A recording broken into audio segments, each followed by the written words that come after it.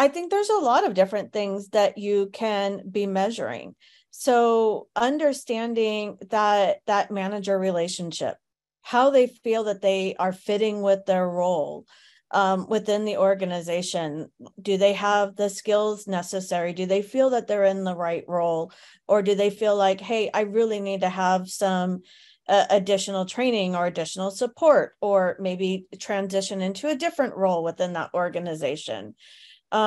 Understanding inclusion and belonging.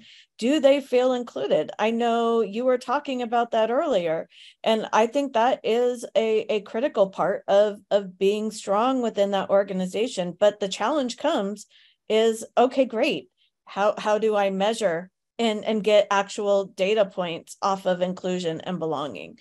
And I think that is something that you can look at with employee surveys or touch points within the organization, but that's also something that needs to be done often and starting early. Because if you do that once a year touch point with an employee, then it's too late. You're getting data and you're not able to react in time to save that employee employer relationship.